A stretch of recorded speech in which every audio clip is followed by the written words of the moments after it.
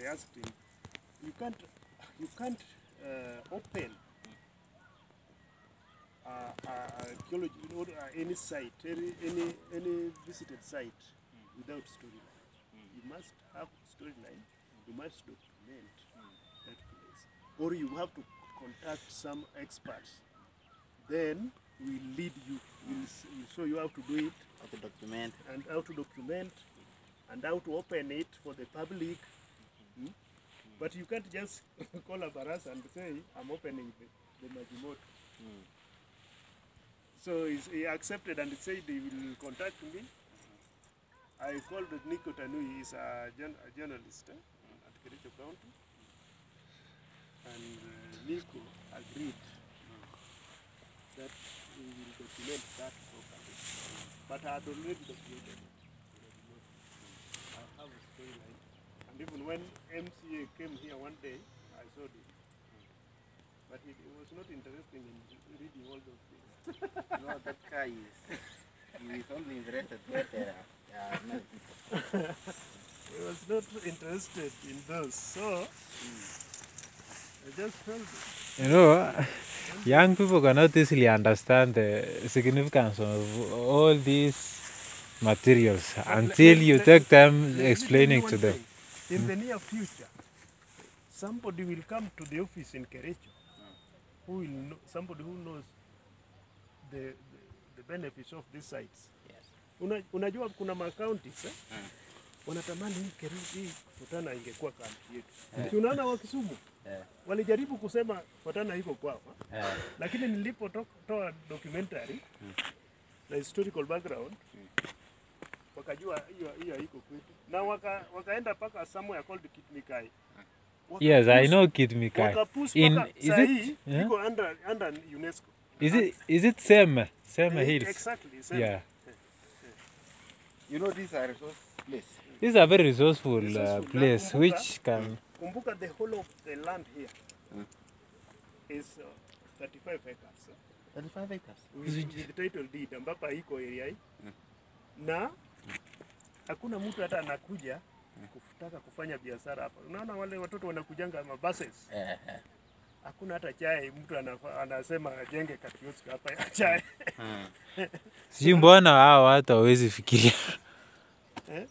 So hata kuna siku just imagine saa 4 usiku nasikia mabuses wanahuta hapo kwa gate.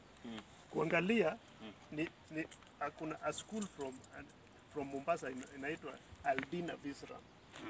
Ati walikuja kutembea Fort-Ternan wakijua the area, hata kuna cottages ambapo watalala, kuna hostels. Sasa walipoingia mabuses mbili niliona gesa siku hiyo. Musa nikaenda paka tunnel ndio nikawaombea malasi. Wakalala huko bila kula. Walimu. What? Were they from high school? It was very bad. High school, Aldina Visram is a very senior school in Mombasa. Unajua? Ni vile serikali haijataka kutambua mahali hapa kama... Now you see what make archaeologists to go through this excavation. You see signs like this one. Such... These lines are, some are horizontally, some are vertically. Tunaona kama hizi. Tulipata a fossil in between this layer and this layer. Tunaona that there's a line there. Oh yeah. So tulitoa hii. Tunaona traces. Hii ilikuwa ni rabbit. Oh, rabbit. So ukiona vitu kama hizi, ukiona how these lines inapangana, unajua there must be fossils around.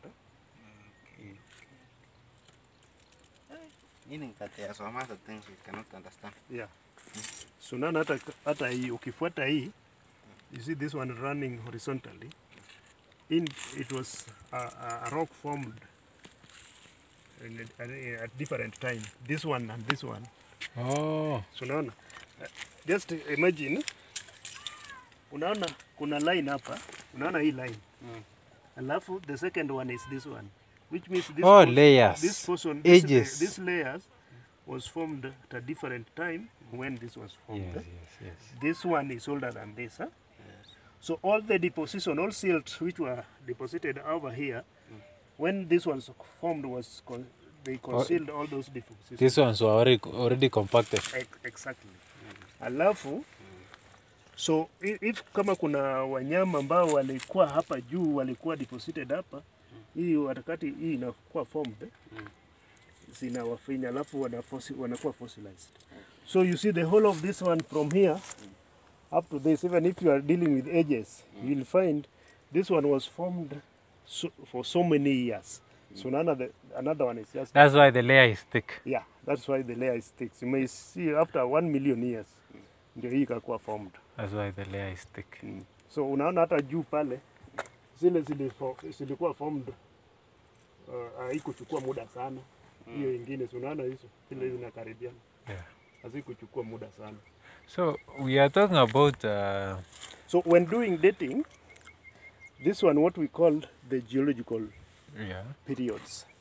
You may find this one from here to here was about Jurassic period or Miocene. Unaona? So pale unaweza kuta ilikuwa ni Pleistocene ambapo ilikuwa formed within a short period. So all the fossils unapata here are older than the one you will get up there. So now, is this process still going on or it's stopped? Evolution. Yeah. Evolution is still continuing. Even you, right now, you are evolving to another stage. We are now at Homo sapiens sapien. Yeah. The man with ability.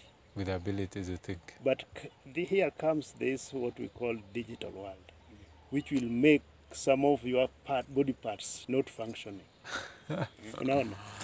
Now, you'll reach a time you don't take a pen to do your mathematics.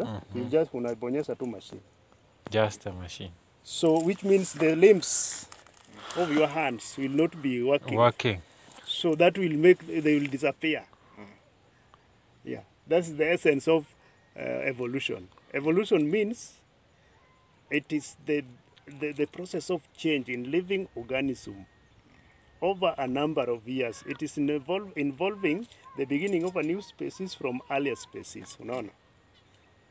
And there are 4 factors which determine evolution. One is mutation, natural selection, isolation, and adaptation. That's real biology now. That is real biology. You know, we used to read evolution under genetics in Form 4. And there were these things, so we could not easily understand where does evolution and natural selection come about. When on my research mission about adaptation, we went somewhere called Bandundu, that is in Central Africa. Now it's called the DRC, Democratic Republic of Congo. There's a part of that area which is very forested. Now, the kind of man you will find there, the tallest will be about 4 feet. That is the tallest. All of them will be as that, 4 feet down.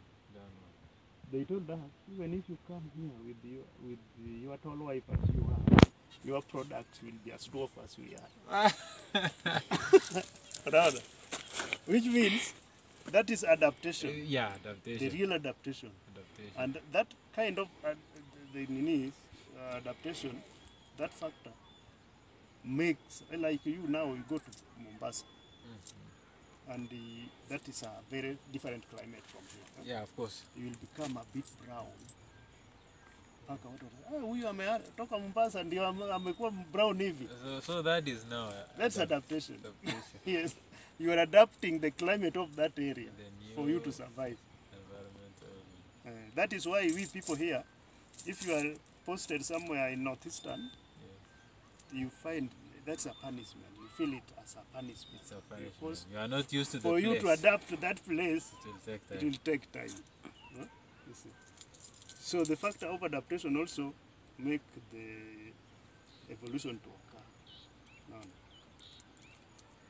It's a very good place, a good story to talk about.